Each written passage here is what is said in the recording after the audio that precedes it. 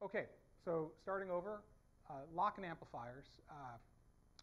Very basically, lock-in amplifier is a piece of laboratory electronics that's meant for making narrowband AC measurements, often small signal measurements in the presence of a lot of noise. Very roughly, you could think of it as an alternate to having a very high Q filter. You actually get a lot more than that, and I'm going to talk much more about it in detail, but I wanted to orient you, especially if you haven't used a lock-in amplifier, what they're for. So it's for making narrowband AC measurements. Okay, so I'm going to talk a little bit about lock-ins and their history. There's a couple of old papers I wanted just to show you. Go over the terminology that gets used with lock-ins and settings. We'll spend a little bit of time on how to set the time constant in output filters, what phase means in a lock-in amplifier, a little bit of looking at lock-ins and the signal recovery with lock-ins in the frequency domain, a small collection of common mistakes.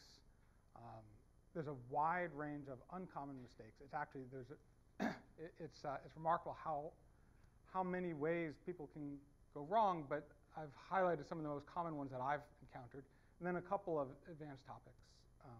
I haven't seen what we're going to be doing in the practicals this afternoon, but I'm sticking around for the next couple of days, and we'll be in the lock-in practical lab. So any questions you don't get a chance to ask me now here about lock-ins, we can go over in the practicals. Okay, so this paper from 1941 is the oldest example I know of in the literature that actually calls something a lock-in amplifier. And this is written by this professor, Michaels, and one of his students from Bryn Mawr in 1941. It actually cites an older paper by this guy, Cosens, who describes a technique but doesn't use the term lock-in amplifier yet. The main reason that I want to show this paper is to point out that it actually is published before this paper. And this paper is commonly credited with the invention of the lock-in amplifier. This was published first in 1945 as an internal RadLab note at MIT, and then later appeared in Review of Scientific Instruments the next year.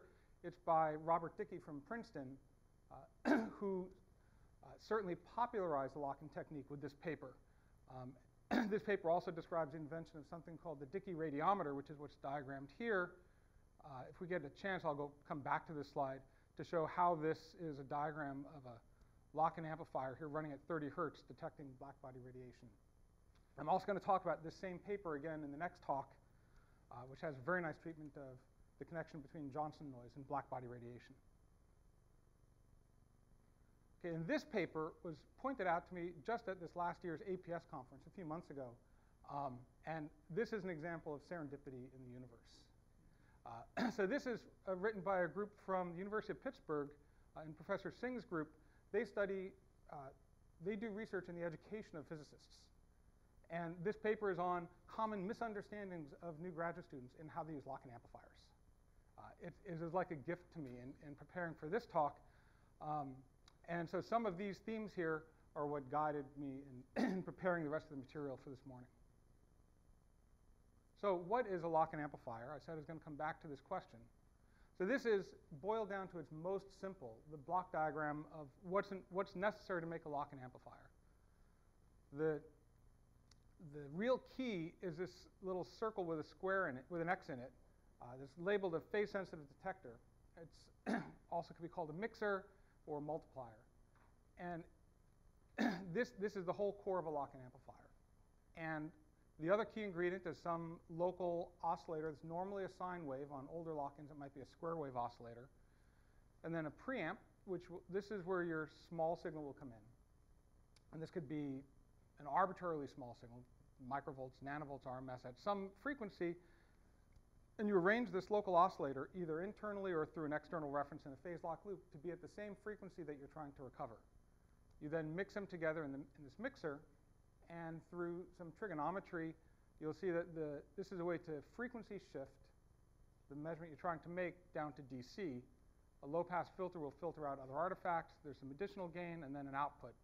There's also usually a sign out that's synchronous with the phase lock loop or the local oscillator that can be used to excite your experiment. And we'll fill this in more in just a moment. This is also an example of what a lock-in amplifier is. this is not the oldest product. This is probably the most long-lived product in lock-ins. This is the PIR 124A. I think it was introduced into the market in the mid-70s. It was last manufactured in 1979. I think there's still a fair number of them here in use. These are some of the lock-in amplifiers from SRS. This is one from a Japanese company, NF Corporation. Signal Recovery, which is the successor to PAR, and the newest entry into the field is Zurich Instruments. So this is a more complete diagram of a lock-in amplifier. I've added now a second phase, and we'll talk a little bit about what it means to have two phases in a lock-in amplifier. If you have only a single phase lock-in, this second path here is missing. User phase shifts get added there. Okay, so this is the only page filled with math that I'm going to show you. This is 8th grade or high school trigonometry. It's just the product of two signs, or sine and cosine, and I only show it to you to remind you that you get a difference term and a sum term. So if you have some input signal, which is going to be at some frequency F signal and some phase, and then we have the reference oscillator that we just created, which is going to be at some reference frequency, and we may have two of them, one shifted by 90 degrees. The output of those PSDs is just going to be this multiplication factor. This is the mixers. And then you get these two long-looking expressions. This term here is the DC term, and we call it that because that's where you have the difference of the frequencies. Then this term is usually called the 2F term, where we add these together. You can see where this is called DC, or this is called 2F, when the signal frequency and the reference frequency are equal to each other.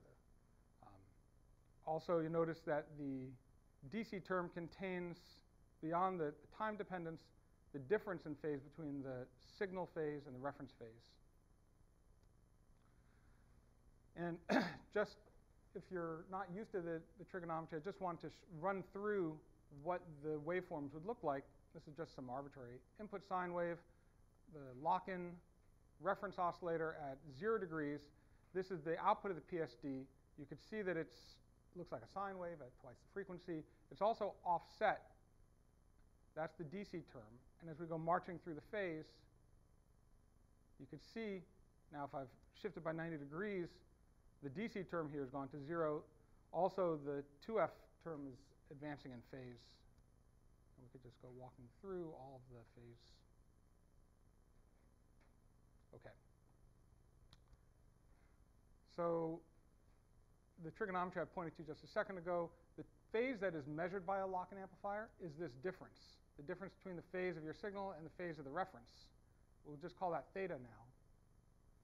And if these frequency areas are identical, so that the time dependence of the DC term drops out, then the X and Y outputs just have cosine theta and sine theta. And then this is the familiar form of the outputs of a lock-in amplifier. So the R term, which comes from radius, is just the amplitude of the signal that's being detected. And so X and Y and R and theta are related by these two relationships. X and Y are the direct outputs of the phase-sensitive detectors. R and theta are derived quantities. Okay, so coming back to this block diagram again, the functions here, when you set the phase setting on a lock-in amplifier, so this is, and I'll show you where that is a little later in the talk. When you adjust the phase, you're adjusting a phase shift here. That's going to shift the phase coming from the reference oscillator into the phase-sensitive detectors. The phase setting is not the same as the phase measurement here, which, if I can go back, is this difference. The DC filter is controlled by a parameter called the time constant. We're going to talk about that in just a moment. And then finally, there's some output, which is often numerical, but could also be just analog. And in an analog lock-in, this is just analog. So why use a lock-in amplifier? The next talk is going to help motivate this more, but often, not often, probably universally, systems will exhibit some higher noise at low frequency. At low enough frequency, you'll always run into some sort of a 1/F effect. This is the voltage noise from one of our preamps. If you're trying to measure something that's relatively slow, ideally you figure out a way to modulate your signal so that instead of running down here at 2 or 3 hertz where the noise of the amplifier is very high, you figure out a way to get up above 100 hertz or maybe a kilohertz or so where you're at a better noise environment for the amplifiers. Lock-ins are also useful in challenging signal-to-noise environments. And finally, if you need to make phase-sensitive measurements, lock-ins are a great tool for that. Okay, this is now, I'm going to use the SR830 for most of this section. This is a pretty common lock-in amplifier. Other lock-ins have similar controls. And I'm going to go over just some of the basic settings. This is just how, when you walk up to a lock-in amplifier, how to adjust it. So the first parameter is sensitivity. On the 830, it's this section right here. Sensitivity is the control of the gain. And I always think of it just as gain, but it's inverse gain, and it corresponds to the RMS amplitude detected at the frequency you're locking to that would give you a full-scale signal. That's the sensitivity.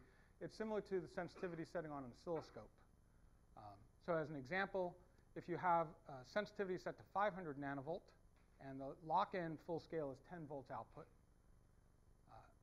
If you have an input signal that's 200 nanovolt, and I'll point out RMS units are what lock-ins are traditionally calibrated to. So there's a square root of root 2 compared to the amplitude.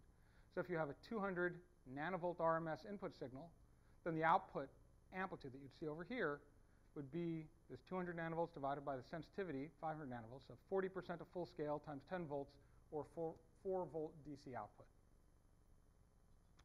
Time constants.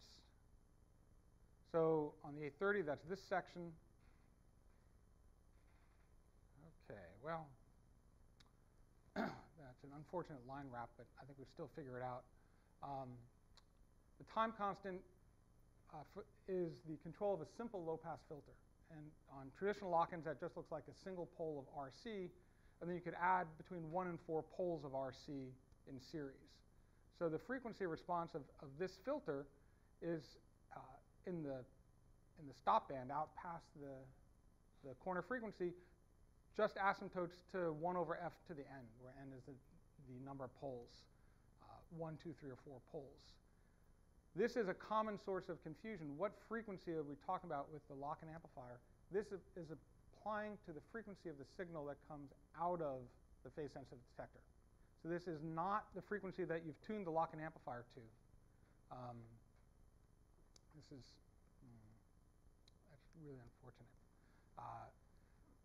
It's the frequency of the phase-sensitive detector, the output of the phase-sensitive detector. So if your signal has a settling time of a second or 2, then you may want to set the time constant to 10 seconds. And you can do that even if your lock-in is running at a kilohertz. Dynamic reserve. Let's see if this one does better. That's looking better. So dynamic reserve is probably the most confusing parameter on a lock-in. Sensitivity, remember, described the overall gain. That's from input to output. Dynamic reserve sets a policy for how to allocate that gain between the AC and DC stages of a lock-in. And this is a diagram from an analog lock-in amplifier where dynamic reserve is really a critical parameter. You could think of the overall gain as being divided between some AC gain and a DC gain stage, and they just multiply together to give you the overall sensitivity.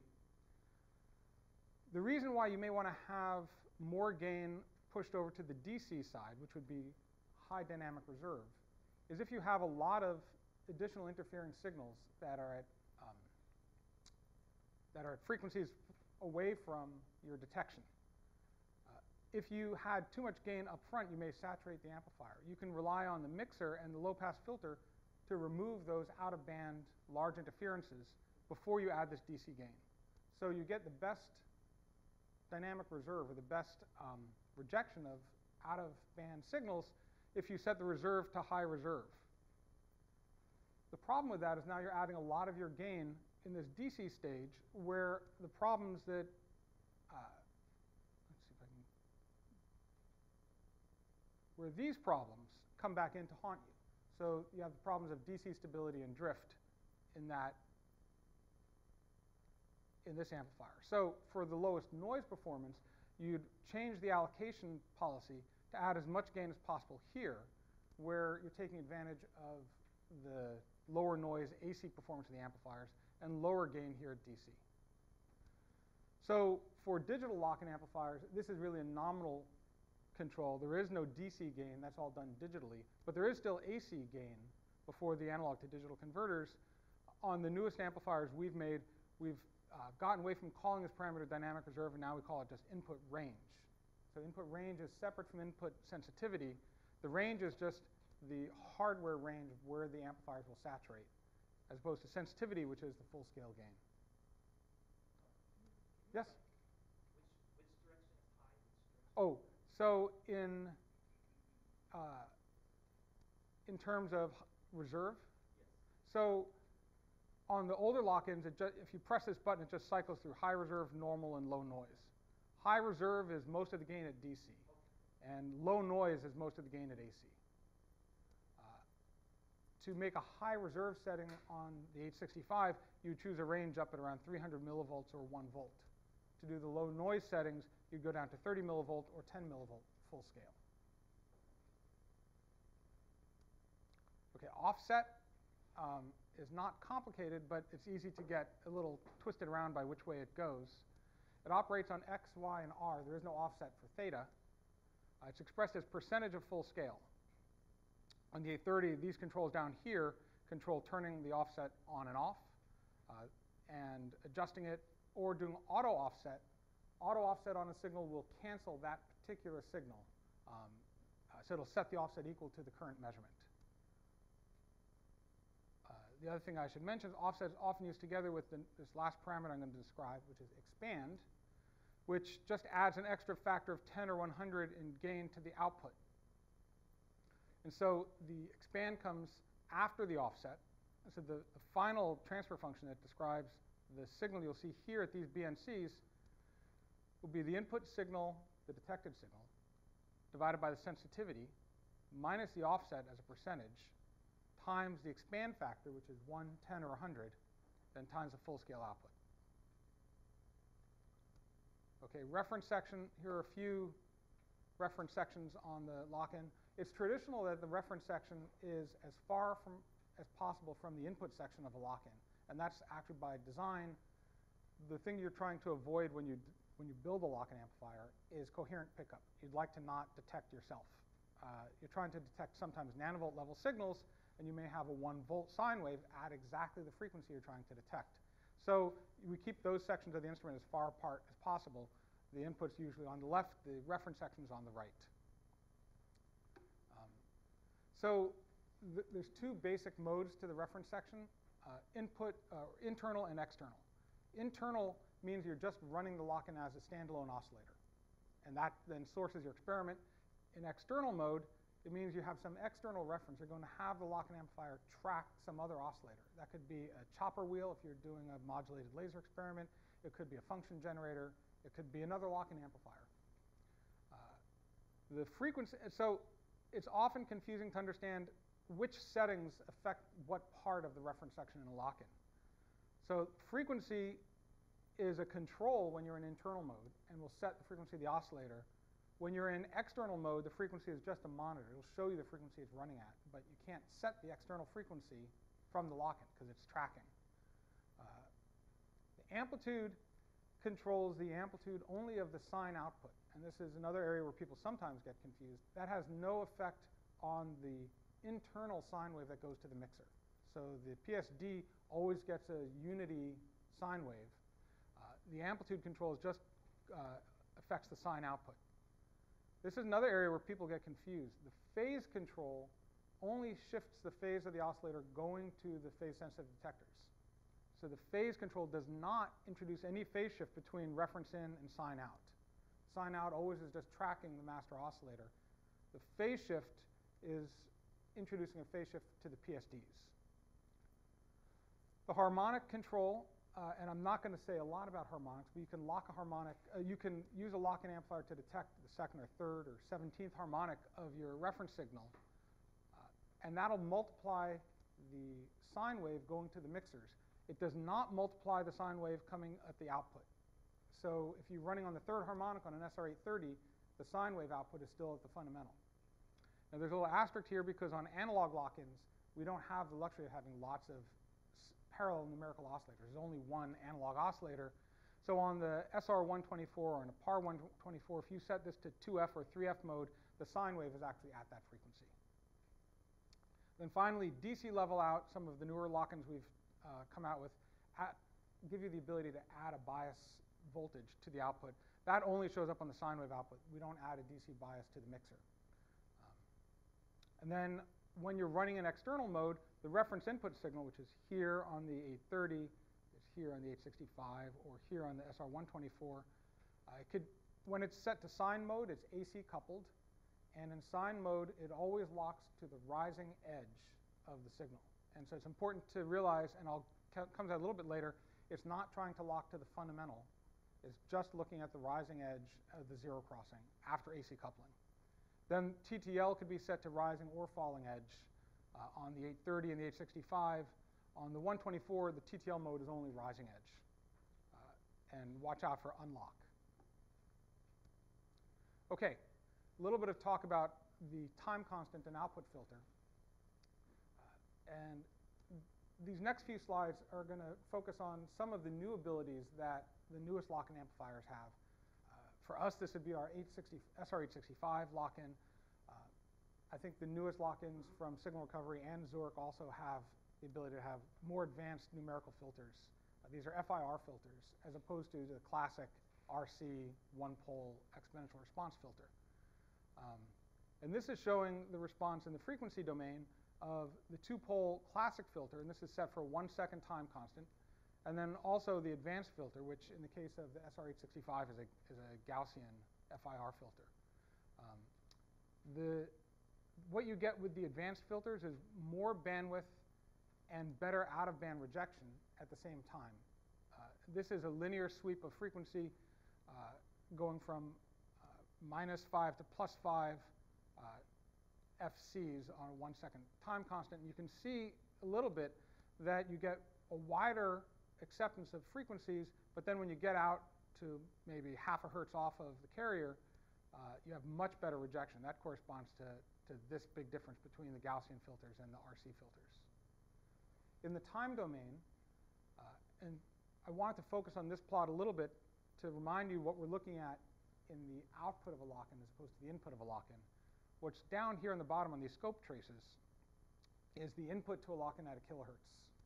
Might be, I don't know, 3 or 4 kilohertz, I don't remember. This is about, I think it was a 3 millivolt input, then stepping to a 10 millivolt input. So the amplitude of the input signal went up a factor of 3. This is the response of the output. So this is taking a classic one-pole response, and it's on the output of the lock-in amplifier. So this filter isn't trying to do any filtering of this several kilohertz signal. It's filtering the output of the PSD. And this should be familiar, just a single pole RC response. This shows what you can get with one of these advanced filters. This is just a one-pole Gaussian filter. There's a little bit of lag at the beginning compared to the RC filter starts responding immediately, but it settles faster, and after a finite period of time, it's completely settled, whereas the RC filter is continually exponentially approaching the final value. So you can get faster settling on changes with a Gaussian filter. And then here's the 4-pole version of the same two filters. Okay, so 2F and ripple. So here's an example of running now at a lower frequency. The lock-in is set to 13.1 hertz. Low frequencies are often used in low temperature experiments if you're doing transport where you have to go through wiring to the bottom of your cryostat. There may be pi filters that have big capacitors on them, so you're always worried about phase shift, so you may not be able to run at kilohertz or 10 kilohertz excitations. You're often running down at these sort of low frequencies where you go as low as possible while still staying above the 1/f noise of your electronics. And here's an example of just a step response where we have the lock-in set for a 1 second time constant, and we have 2-pole or 12 dB per octave. This is where the input first takes its step down, and here's the response of the lock-in. But you notice these signals are really fuzzy. This is the Y channel, this is the X channel. And what that fuzz is, if you zoom in, is the 2F component. This is the 26.2 hertz leaking through the filter. It's not very big. This is down at the 3 or 4 microvolt level, but it's still there, and you could do a lot better. What are the things you can do while still recovering your signal? Is you can increase the filter order. This goes to 4 poles instead of 2 poles. You can do this on any lock-in today. You could use the 830, you could use 865. Just increase the order of the filter, still 1 second time constant. The 2F ripple is gone, but you notice there's a lot more lag here before the filter starts to respond, and your final settling time is longer too. So that'll work, but it's slower.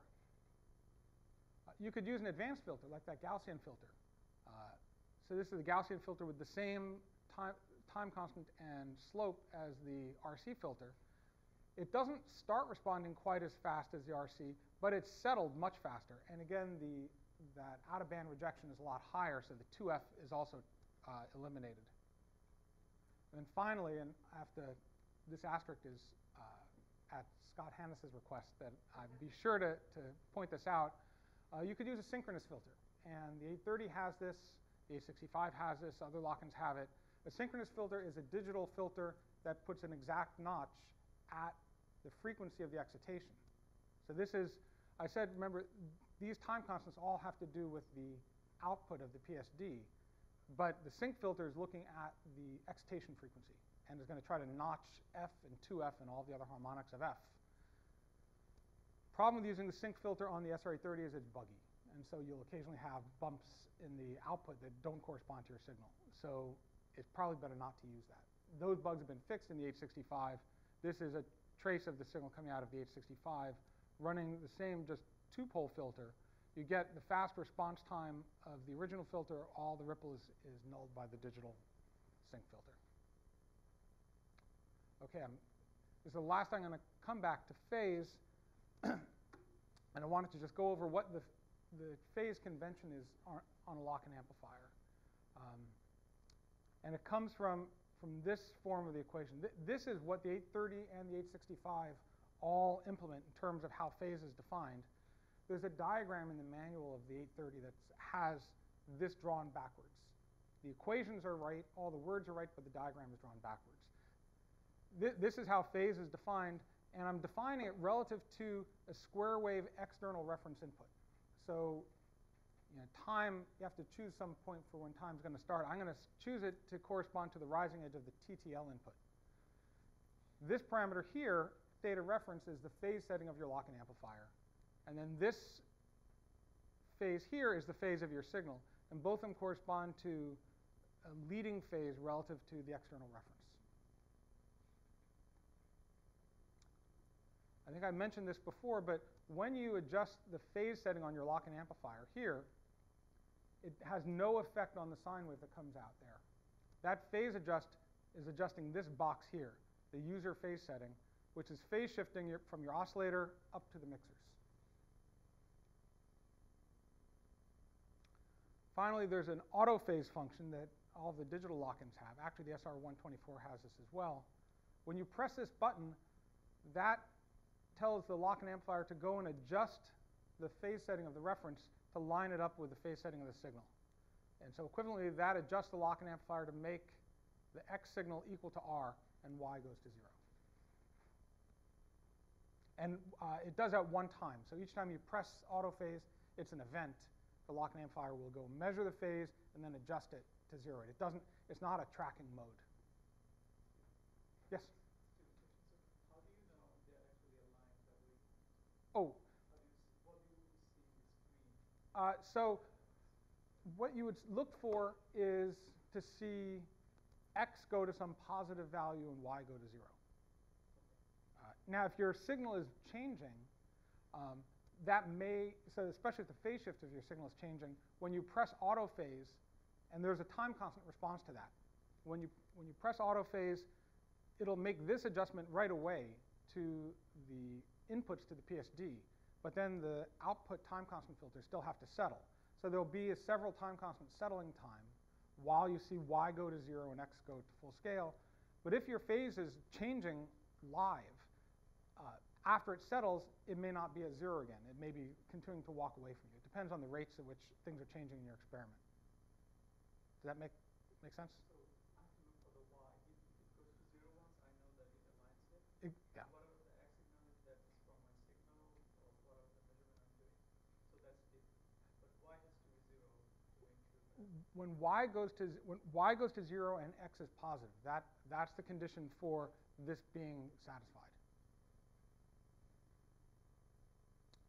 Okay, so I'm going to take a few slides to talk about what a lock-in amplifier looks like in the frequency domain. And I'm going to make up an experiment where we have a signal at 421 hertz. It's going to have a microvolt amplitude. We're going to add some 1/f noise and some power line pickup at F2F and 3F. And so this is my input spectrum. So this is if you put a spectrum analyzer on the A input of the lock-in. In this case, this is what we're going to see. There's some noise going out. Here's my signal, and it's not perfectly narrow because the signal is changing a little bit. I want to be able to preserve that signal bandwidth. There's 1/f knee that's going up towards DC. Here's my power line inputs. And we're going to set the lock-in amplifier to be right at this frequency, that 421 hertz. And then this is what the spectrum looks like at immediately on the output of the phase-sensitive detector. And this is for a sine wave lock-in. All the digital lock-ins do this. It's a different situation for an analog lock-in like the 124, which uses a square wave multiplier. But for a sine wave multiplier, what comes out of the PSD, here's the 1/f curve that we had at the input. DC, what had been DC at the input, shows up now at the frequency that the lock-in is locking at, 421 hertz. This point out here is the 2F image of our input, and the original input signal is now up here. Here's where this is our 60 hertz line, the 120 hertz line, and 180 hertz line. And there. So now we can apply an output filter and start filtering out all this other stuff. You see, even so, 1 millisecond filter with 2 poles does a really good job of killing the 2F component, but there's a lot of noise from the DC that was coupling in that'll show up at 1F. So we need probably more filtering. This is still going to be a higher amplitude than the signal we're trying to recover. So we could add another 2 poles of filter. Maybe we increase the time constant now to 10 milliseconds. Now we've got over almost 40 dB of signal to noise on the signal we're trying to recover.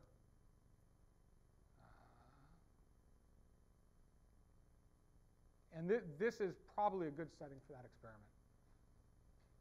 Okay, so actually, before I go on to common mistakes, did everyone understand that frequency domain look? Okay, then I'll just go on.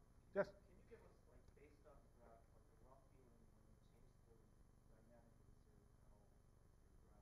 Oh, yeah. So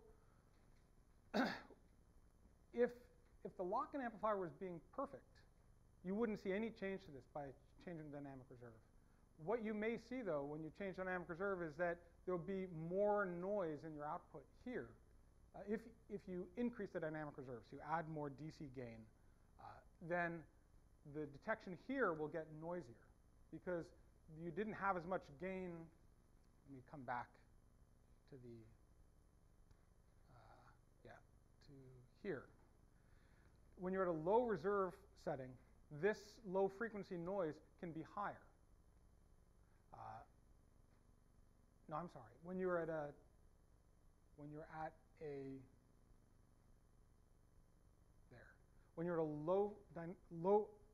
high reserve, so low AC gain, so this is a spectrum after you've multiplied, and you're adding more of the gain here at the DC stage, so there's going to be more noise or drift from that DC stage here. So that, yeah. Okay. Okay. So common mistakes. First one is just forgetting to look over at how the input is set up.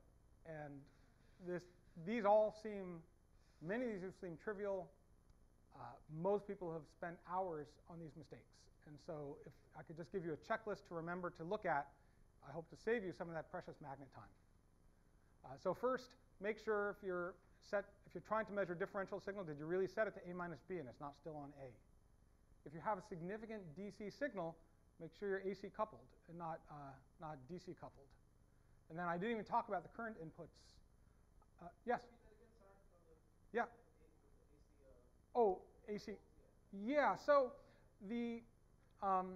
if your signal has a big DC offset on top of the AC, the lock-in amplifiers, if you run the lock-in in a DC coupled way, that DC offset will go through the mixer and generate a really big component at 1 times the frequency, at 1F. So the same way that the mixer generates a 2F term, you'll get a 1F term from any DC offset here at the input. So especially if you have a significant offset, like if you have a volt of DC bias on a microvolt signal, you pretty much have to AC couple. So you want to block that DC signal. The risk is if you're running at very low frequencies, even the 13 hertz example I showed you, you're now not so far into the high pass range of the AC coupling that you're not sensitive to being on the slope of the response function. So if your frequency isn't really stable and you're running at 13 hertz and you're AC coupled, there may be some additional gain variation as your frequency might wander a little bit on the AC response function. So AC or DC coupling, current input, which I haven't talked about at all. If you need to measure currents, you can use the current input on a lock-in amplifier, but you probably shouldn't. And the reason that you shouldn't is current amplifiers almost always suffer if you have any significant cabling between your signal source and the amplifier itself. That adds input capacitance, which spoils the measurement. Unless you can arrange to have your lock-in amplifier very close to your sample, you should probably have a current preamplifier whose outputs are always voltages. So, but if you have the lock-in set to current and you don't expect to be measuring currents, nothing's going to make sense. So make sure that one of these two lights isn't lit, but you're set to A or A minus B. So overload.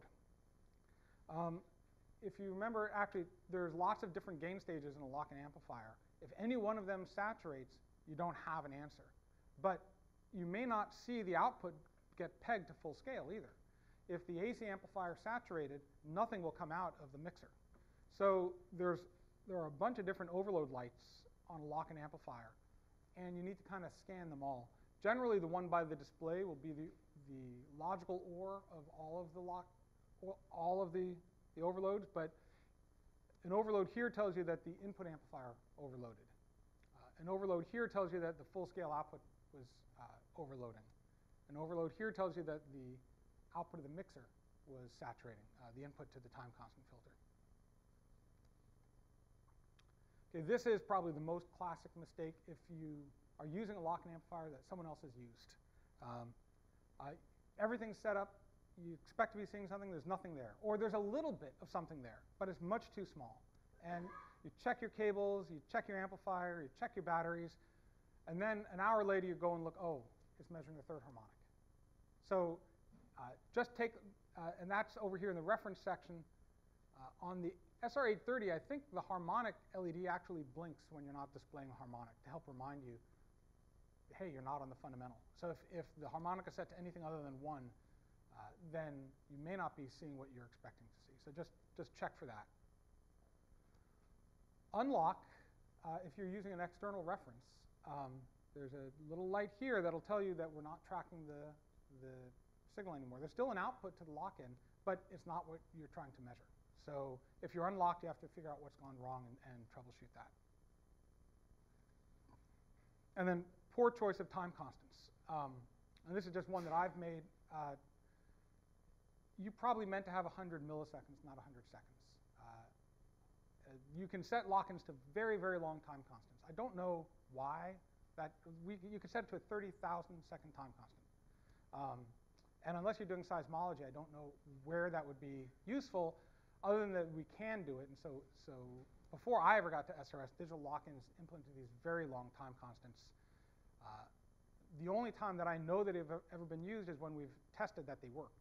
I don't know that anyone's ever actually done it, but you can set a time constant where you won't see anything changing on the output. And that's, just go back and check there. Also, if you're seeing rippling, from 2F, maybe you have to adjust your time constant for that. So other possible sources of problems, this first one comes from a paper that came out, I think this is from the Goldhaber-Gordon group, published this paper looking at the effect of input impedance on the amplifiers on a 2D electron gas measurement, or this is on a Hall probe. And they went through looking at these amplifiers in particular. Even though these preamplifiers are high impedance at 100 megaohm, they do rob some of the current out of this circuit. So be aware of the effects of input impedance. The one that I wanted to concentrate on a little bit is about input capacitance. A lot of times there will be capacitive loading on a circuit, and if you're trying to measure at AC, the effect of the capacitance, if you're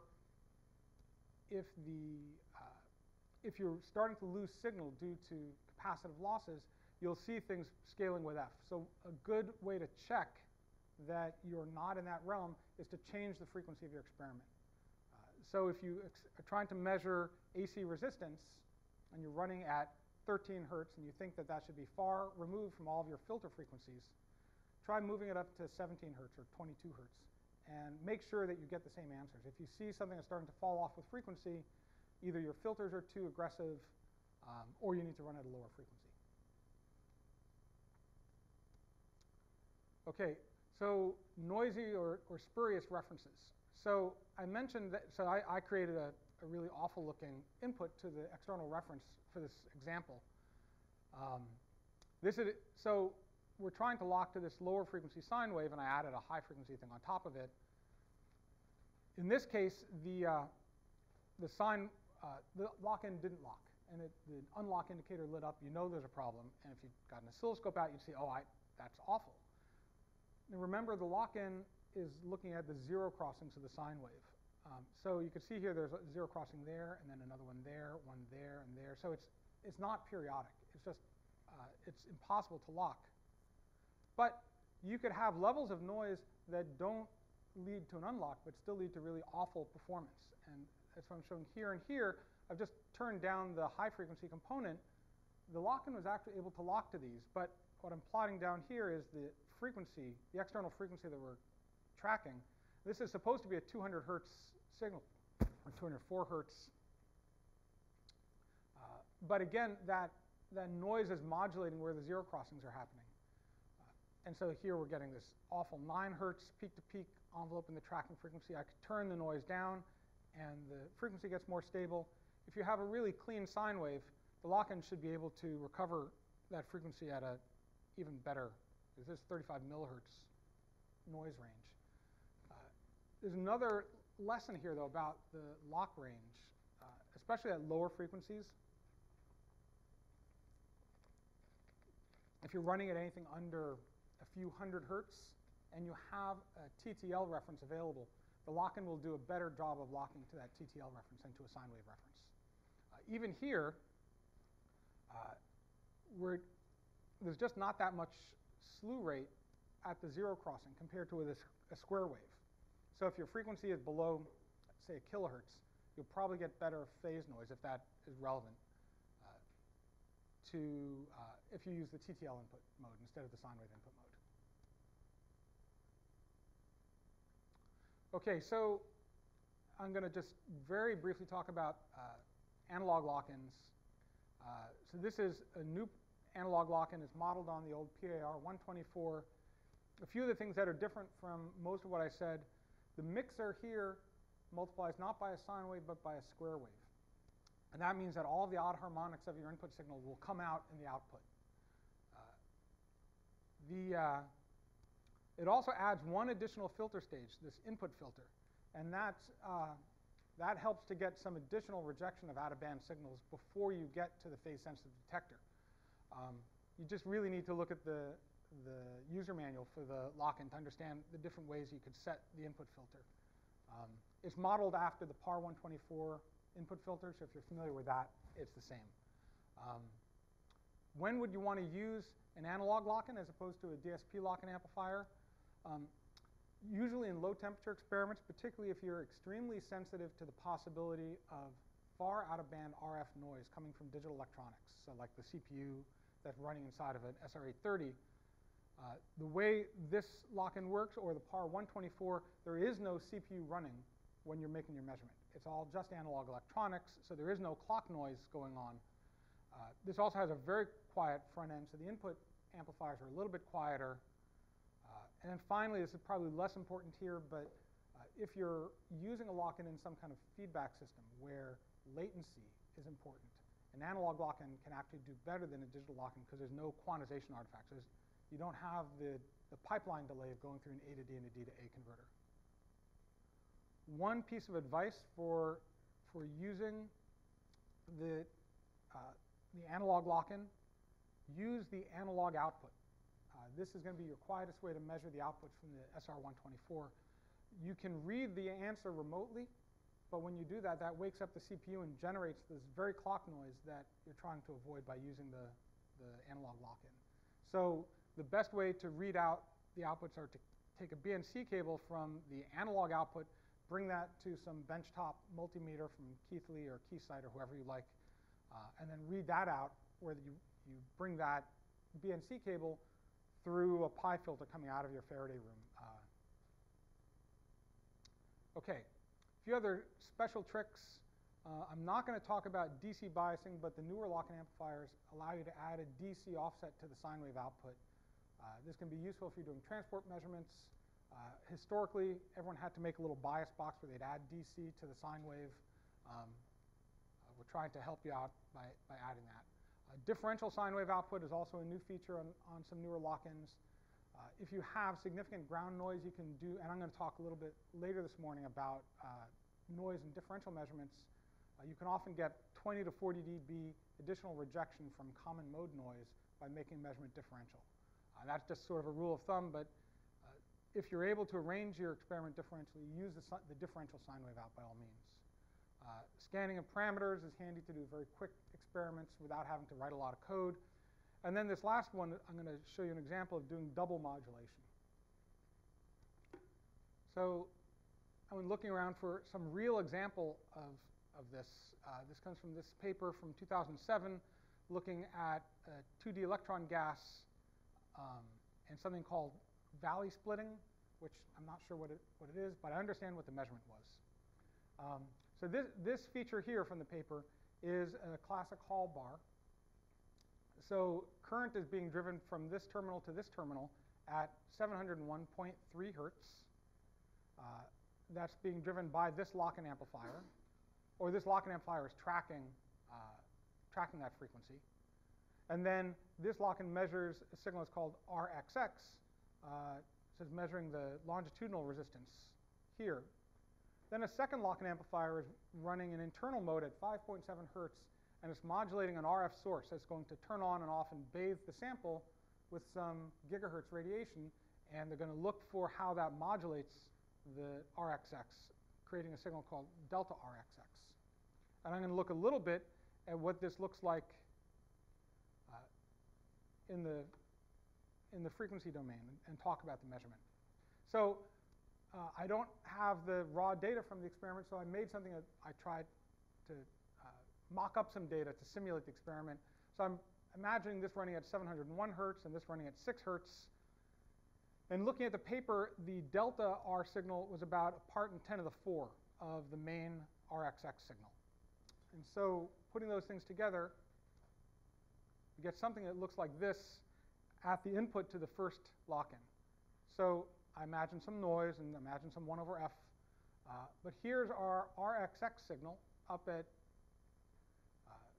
I'm imagining it's 100 microvolts at the point it's measured at the lock-in. And then down here, 4 orders of magnitude down are the 2 sidebands that are introduced by that second modulation. Zooming in, you can see them a little better here. This is offset by plus and minus 6 hertz. There. So now I'm going to run the lock-in amplifier at the original frequency, and so that VXX signal is now shifted down to DC. Here, 6 hertz off is our little answer we're trying to find. This is the 1 over F and E and the DC noise. We could filter out all that extra noise and get a signal here. And it's just zoomed in a little bit, showing, so this is the output from the first lock-in amplifier that's going to be fed to the second lock-in amplifier. And there's this little signal here at 6 hertz that's a factor of 10,000 down from this output. And you could do the measurement and get an answer, which is what they did in that paper. But it's hard. And I'm going to show now a different way to try to do the same. So why is this hard? The reason this is hard is you're counting on the output stage of that first amplifier to be stable over 4 orders of magnitude, which can be done, but it's hard. You're also hoping that there's no influence down here on the output from the second chopping going on. You could also arrange to do this with 1 lock-in instead of 2 if you locked to the difference frequency or the beat frequency of between the 701 hertz and the 6 hertz. And that's what I'm showing here. Newer lock-in amplifiers let you do this in something called dual mode. And now, so this is looking at the output of a phase-sensitive detector that's locking at the difference frequency, and I'm going to zoom in here. Now you can see here's our delta RXX, and the thing we're trying to reject, which was the main RXX up here, which is 10,000 times larger, is offset by 6 hertz. And now we could ask the normal low-pass filters at a lock-in to help give us this and separate that.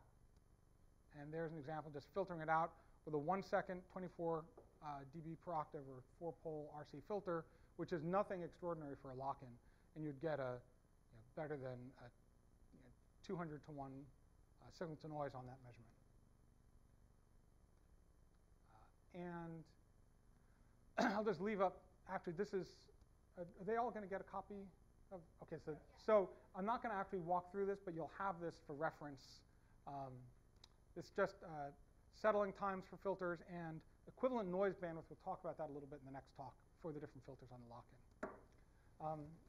So I guess we have a few minutes before break. So if anyone has any questions on any of that. Actually, go ahead. Mm-hmm.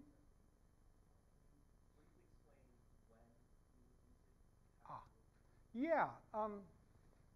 So there's a big difference between SR 560 and SR 570. You'd use an SR 570 if you're trying to measure a current signal. So that I already mentioned. You almost certainly want to use that instead of trying to go directly to the lock-in amplifier, unless you can have your sensor very close to the lock-in. Using the 560, there's a handful of reasons why you'd want to do that. One is if the cabling is coming directly from your cryostat and it's not at low impedance already. So if even kiloohms of source impedance, it's probably good to at least buffer it with some kind of amplifier, preamplifier, before you then bring it over to the lock-in. You could also get more isolation between your experiment and any noise that might be coming from the lock-in, especially the digital lock-in, like the 830. That's a little less important if using an SR124. But it's still true that the added cable capacitance, just in spanning the room from your breakout box to the lock-in, will load the signal. And so you can get rid of that loading with the preamplifier. Finally, you could add more gain if you have a very low signal and you're worried about pickup on the way to the lock-in amplifier. You could use a lock-in for that, a preamplifier for that. The SR 560 and 570 also, you can run them on their internal batteries. And so if you're struggling with ground loops and you want to have one more set of isolation or run your preamplifier not on power line ground, you can run that way. Yeah. So one of the things that's always confused me about lock-in X and Y. Mm-hmm. Mm-hmm. What do you use them for? Ah. Like why Yeah. X, you have Mm-hmm. After this, why did you both? it's a great question. And early on, people thought you didn't need both of them, and they just made single-phase lock-ins. There's 2 good reasons why you need them. it's often handy to have both, but you need both if measuring phase is part of your experiment, especially if phase is changing dynamically. So you can make a slow measurement of phase with a single phase lock-in just by adjusting the phase to peak up your signal and then reading out the phase. But if phase is actually moving, if you're trying to make a measurement of the phase of an experiment, you have to have X and Y, and then that arctangent gives you the phase as a measurement. There's another reason that I really like having two phases, and that's even if your phase is perfectly stable and you get all of your signals set up in the in phase, that X measurement, Y should be a parallel signal that will have most, if not all, of the same noise properties as your measurement, but no signal. And so you can often, especially if you have any sort of a complicated analysis of your data following, if you record the X and the Y data, and you go through your whole analysis pipeline with both sets of data in parallel and show that you have a measurement in X, and then the Y has the same noise but has a null detection, that's a really compelling way to convince an audience that this complicated analysis that you've done didn't introduce the measurement you're trying to make. It can also be useful for estimating what the overall noise is in your signal without it being contaminated with signal. So those are a couple of reasons. Oh. Just to comment on that, the Y channel can also be the canary in the coal mine for your contacts. So let's say you have contacts that, for whatever reason, develop a capacitance with the changing temperature, changing field. That out of phase will start growing as you change either the temperature or the field. If that starts happening, then you need to stop your measurement and start asking questions. Why is my out of phase component changing? So it gives you initial insight into what's going on. As Matt said, it should just be flat during the entire measurement, not changing. So if you start getting some significant changes, you need to start asking questions. Scott, you wanted to jump in? Yeah, I'll chime in too on that. There's a couple of things. One, magnetization measurements, both your real and imaginary components of the magnetization are important measurements. You want to measure both the X and the Y. They tell you significantly different things about the material. So you do simultaneously. The other one is we measure capacitance a lot with a balanced bridge. But the Y channel, or either the X or the Y, depending how you phase it, the other channel tells you the resistance. So you get a dissipation and a capacitance in your circuit. You can separate them out and measure them both simultaneously. So those kinds of measurements where there's different information in the X and the Y channel because of the type of experiment you're doing. A lot of them do impedance measurements of measuring capacitance, multiple heroics and stuff. You want to know both the displacement and dissipation in the material and the change in the dielectric constant. So these measurements of X and Y are physically different quantities that you would like to get. I mean, we spend a lot of time measuring both and pulling that out of the data network. Okay. Yeah? So, if you're using a preamp, Mhm. say a force preamp or a preamp, what I've typically always done is like ignore the change in Y, like ignore the Y phase in my measurement a lot of times because I guess it's a common thing. I'm not sure, but what I've been told is that the preamp could add some additional phase to your measurement. So is this true? Like I just kind of do it out of habit and just kind of ignore it whenever I can. Like what is? And I actually have seen that too. There's some difference. So I was wondering, how do you interpret that? Well, so a preamp definitely will, especially if you have filtering in the preamp, you'll definitely get phase shifts from it. There's, a cable adds phase shift just from propagation delay. And an active amplifier will always have some additional phase shift. If there's an active filter, either low pass or high pass, that'll have even more phase shift to it. So it's not that you can or should ignore the phase, but understand that the amplifier is adding some additional phase shift. If you're doing a phase-sensitive measurement, like the sort of thing Scott was just describing, where you need to have a different physical interpretation for the resistive or the lossy term and the capacitive reactive term, then you need to actually measure what the phase shift being introduced by the preamplifier is. And you can do that with a lock-in amplifier separate from your signal. You can just hook up the preamplifier between the sign out of the lock-in and the input, set it at the frequency you're going to run and configure the filter the way you're going to run, and see what additional phase that introduces, and then offset the lock-in by that phase, if that makes sense.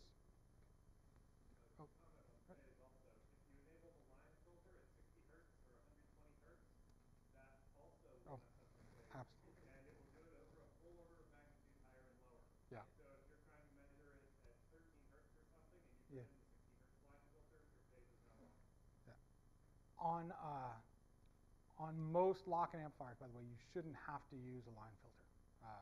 In fact, on the H65, we removed it entirely. But yeah, Scott? Double lock-in Yeah, technique, yeah. which we talked about before, but I want to, and the H65. Now, for any of them, Mm-hmm. and this is nice to get the delta R Mm-hmm. out directly Yep. instead of using two.